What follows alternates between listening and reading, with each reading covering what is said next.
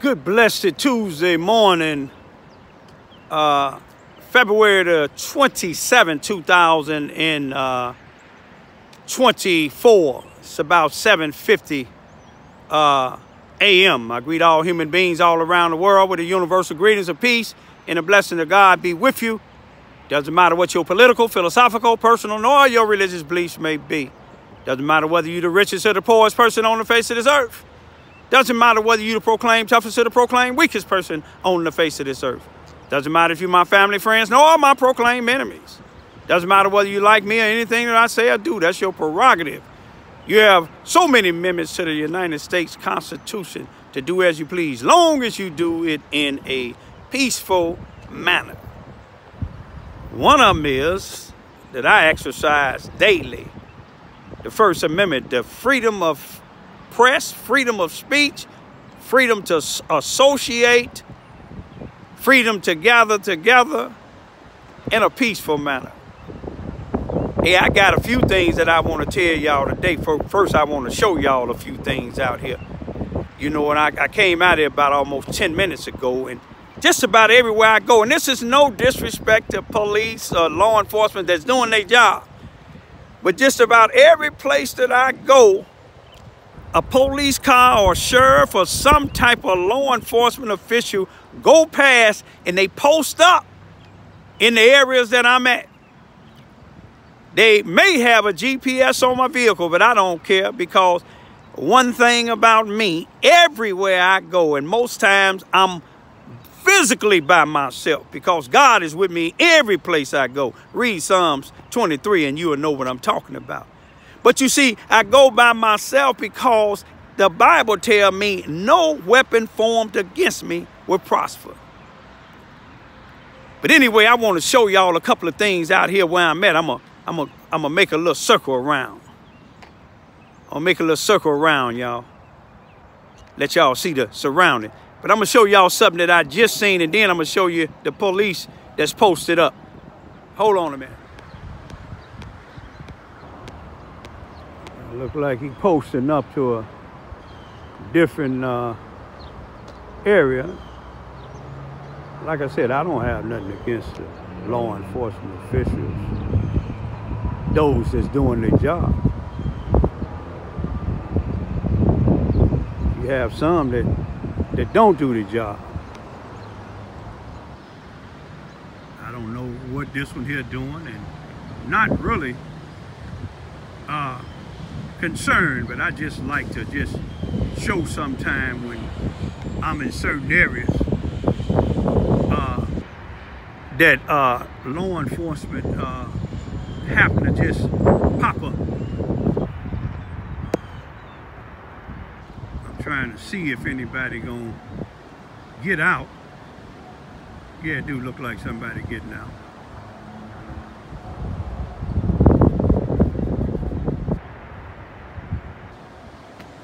It do look like somebody getting out. I don't know if somebody, they might just be going in there shopping. It looked like it might have been the sergeant. Sergeant is the only black on the force, been the only black on the force for about a couple of decades, I think. But anyway, let me get back to the message at hand in a minute. Yeah, there you go. Kind of summary. How I froze up on when I was trying to show y'all where the police was posted at. I guess all clear. I ain't no shots fired over here. You know what I mean? It's just Raymond Ivy doing his thing. Raymond Lewis Ivy just doing his thing. You know. But this is where they was posted up. About where that truck at, but going to the left in a little parking lot over there. After they came from down this way. But anyway, let me go and get back to the message. Let's get back to this message now. You remember I told y'all to get your pens and your papers out, or your tablets, however y'all document things. Some people can just document it from there. But I just want to try to show y'all something, and I wanna let it be known. I don't advocate violence, nor do I encourage hate. I'm going to say that 2 more times. I don't advocate violence, nor do I encourage hate. I don't advocate violence, nor do I encourage hate. And I don't try to or attempt to disunify anybody. But when you're talking about unity, you got to know who's in that circle. You got to take a look around. You got to take inventory. You got to take inventory. You have to have somebody to do some type of research. And then some things is almost self-explanatory. If you have somebody that had programs for 20 and 30 years, it's supposed to be grassroots programs that's trying to uplift poor communities, whether it's black, white, Spanish, Asian. If they say they uplifting poor communities, you take a look at the individuals that's running these programs and you take a look at your community.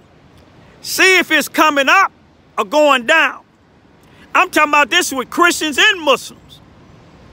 You see what I'm saying? See, a Muslim, if they are Muslim, Muslim mean one who submit themselves to God.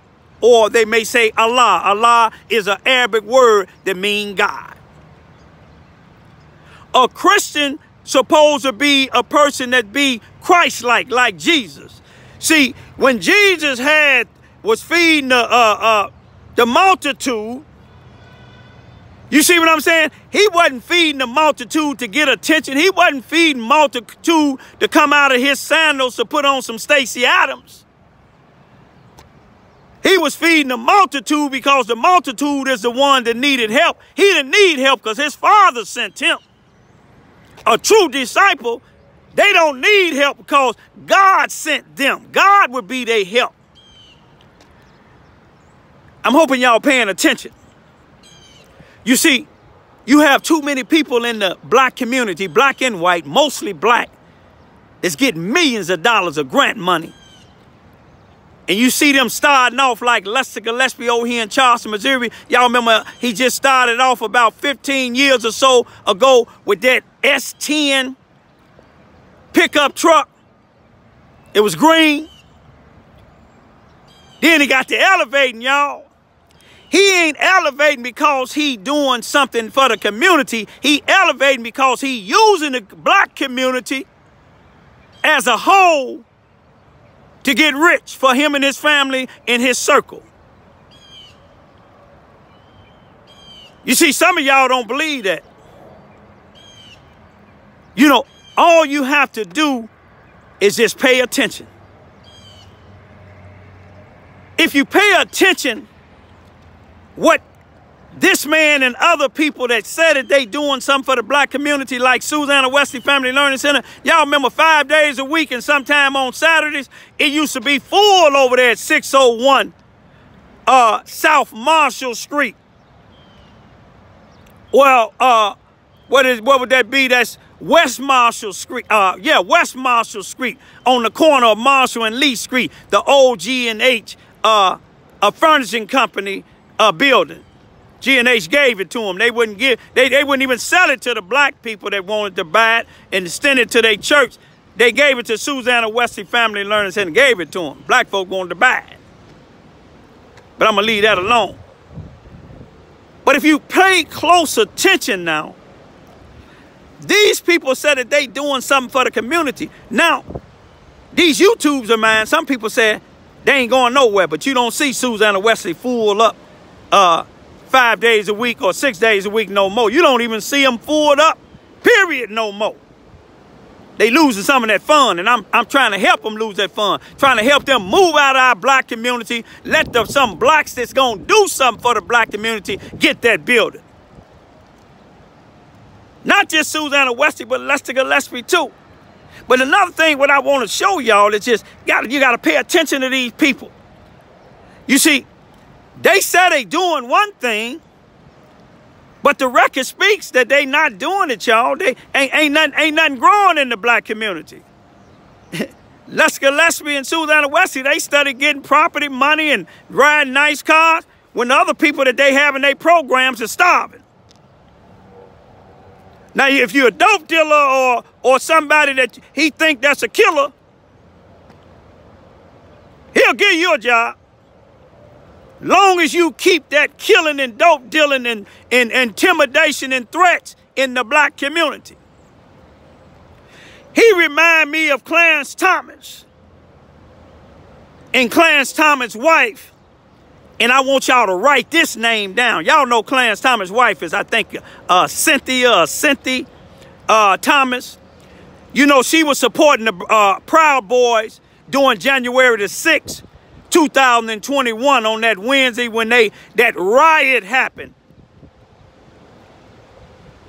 That invasion of the White House happened. They give it another name, but let a bunch of black folks do what they did, and it's going to be a riot. They called it a riot when they killed Martin Luther King, when black folks were tearing up stuff. That was a riot. But here people went to our Capitol, but I'm going to leave that alone. Take this name down. Crystal Clayton. Clanton. C-L-A-N-T-O-N.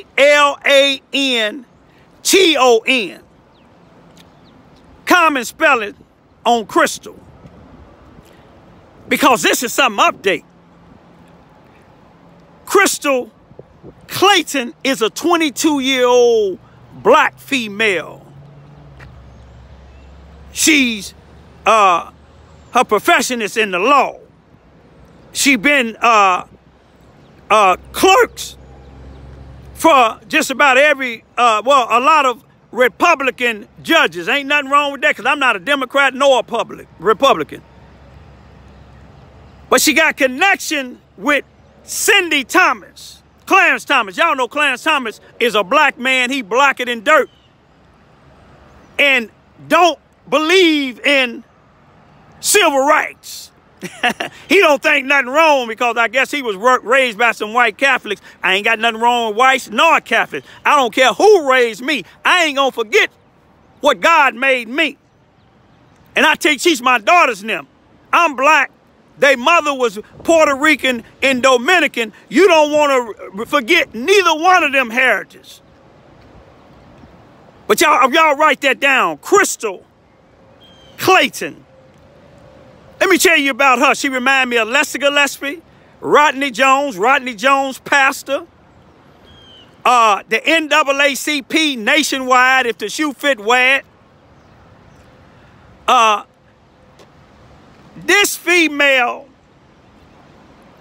in the 2024 and 25, Clarence Thomas is finna hire her as his clerk. Now you would wonder, out of all these clerks in the United States, why would Clarence Thomas hire Crystal Clayton?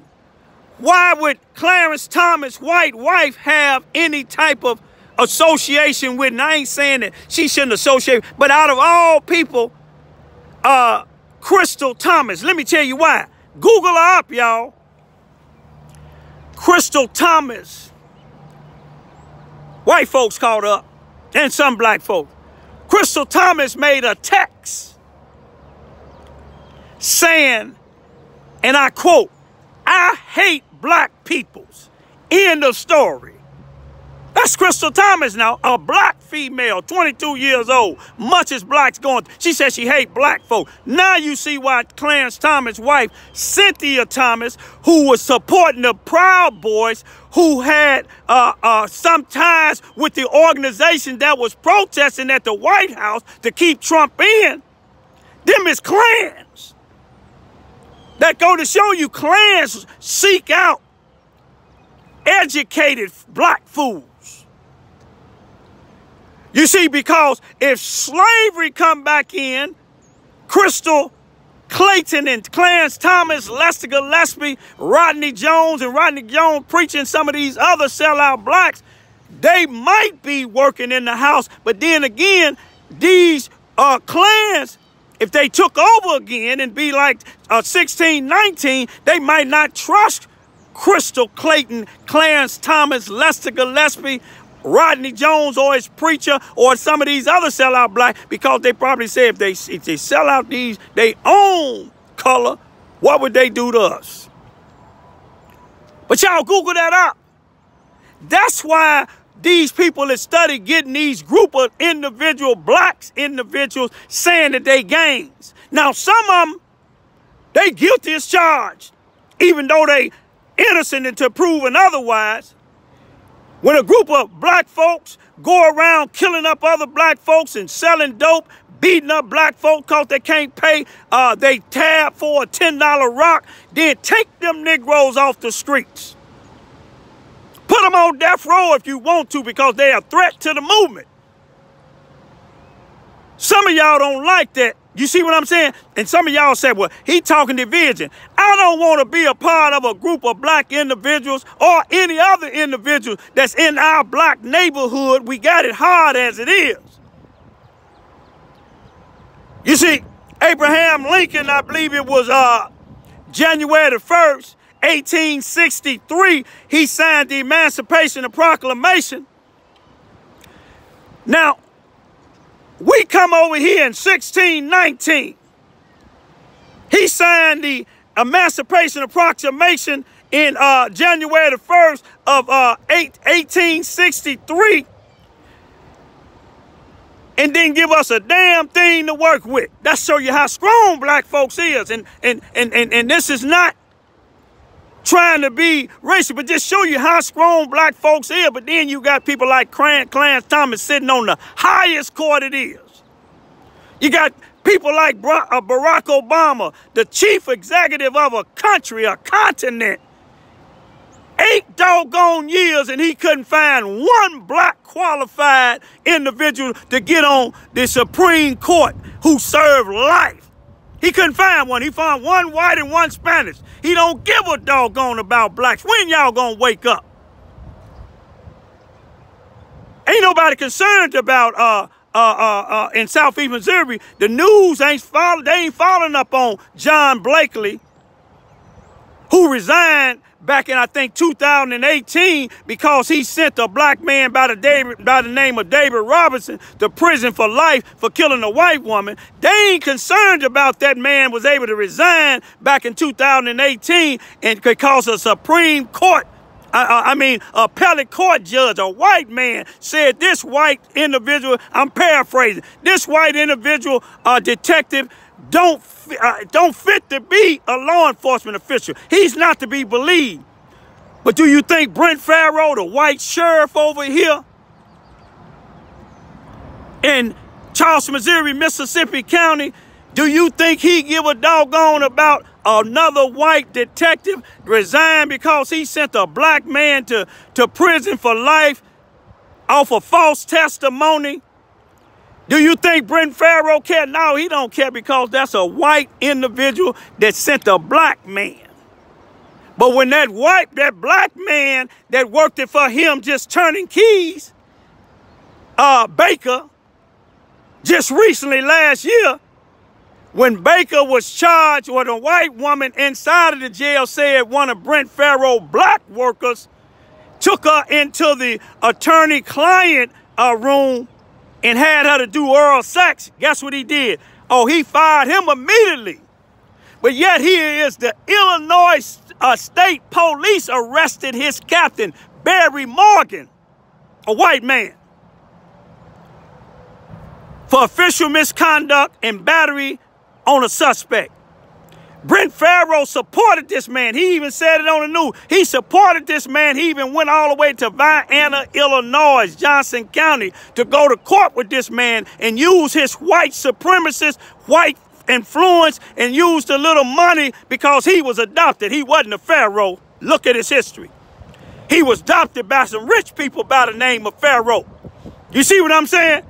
Now, he used that money, that influence, and went down to that Republican-ran racist town of Vienna, Illinois. Well, let me back that up. I'm going to take it back because it may not be all the way like this, but I know for a fact he used his white supremacist connections and got the greater charge for his Captain Barry Morgan, which was of official misconduct, got them to drop that and let him plead guilty to a battery and gave him 12 months supervision for beating up somebody, man. He beat up a white guy, y'all. Where's the white Christian and white Muslim, white Catholics and white religious people? Where y'all at? But I'm going to leave y'all with this here.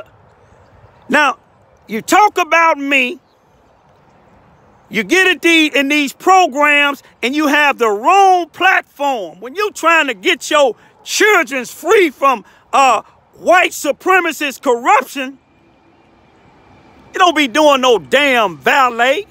You don't be doing no flips. You take that shit to Hollywood somewhere. Excuse my language, y'all. Take that to Hollywood. You need to do like Brent Farrell did. He stood by his captain. He said it. But guess what? His captain was over there arresting y'all with them the 19 or 26 that they got on February the 15th, 2024 in Sykes, Missouri, saying that they terrorized in southeast Missouri. Brent Farrell and his captain, that's a convict, was over there with him. You see, the news ain't gonna follow up on that. Y'all got the clout to bring the news media. Then get the clout to get them news media in southeast Missouri and show how these law enforcement officials, ranking officials, support some of their officers and detectives and captains that's committing crimes. John Blakely, that's a serious individual that's out here on these streets, still wearing a badge and got a gun. Barry Morgan, the same way. I'ma leave y'all. You see, all I can do is give you knowledge. You take and do it what you want to do with it. Y'all, you remember Josh Hawley? He came down here in 2017 and arrested Corey Huxton, a white sheriff. Not because Corey Huxton and some of the other white sheriff deputies and some of the Charles, Missouri Police Department killed a black man by the name of Torrey Sanders from Nashville, a mentally ill individual that shouldn't even been in the Charles, Missouri, Mississippi County Jail. He didn't arrest him because of that, because none of them get charged, and some of them still working today, with the exception of Corey Huxton. They took his badge forever. But some of the rest of them still out there. He arrested him because he got the peening state highway patrol phones, they say. Peening judges' phones, they say. Illegally pinging judges and state troopers' phones. That's why they got rid of him. Josh Hawley, during January the 6th, 2021, on Wednesday in the White House, you seen Josh Hawley with his fists up with them white supremacists. Power to y'all. Tear this place up. Now, why ain't nobody arrest his ass? I voted for him the first time, but I seen you can make a mistake. The first time, shame on him. The next time, shame on me. I won't vote for him again. I'ma leave now, y'all. You got white supremacist corruption. You got sellout blacks and white supremacists and corruption all the way to the White House right here in this little old town of 5,947 people in Charles, Missouri. Y'all don't listen to Raymond. See, I'm going to protect my two daughters. I'm going to protect them until the day I die. I know y'all plotting, but when you plot, when you come, I don't care if you the president. When you come for me illegally, I'm going to do like y'all did in Vietnam. You see, them boys in Vietnam, I pray for all the ones from the United States who went over there. Because Frida Payne made a song. Bring them boys home. Listen to the whole thing. Because it was a senseless war. But them over there in Vietnam, You couldn't fight them in them trees just like you can't fight me. Look at it. You see what I'm saying? Y'all done locked me up in your jail for 5 months. Y'all done took my job. Y'all done scandalized my name. But one thing y'all can't do, y'all can't shut my mouth up. You see what I'm saying? I'm going to talk until the day I die. I can't stand white supremacists. I can't stand sellout blacks.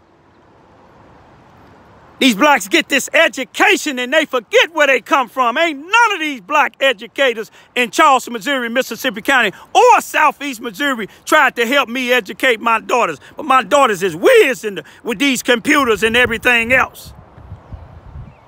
Without the help of any of y'all. But you don't owe me nothing. But one thing about it, if I died today, you can believe my daughters and them wouldn't join now one of y'all organizations here. Peace be still.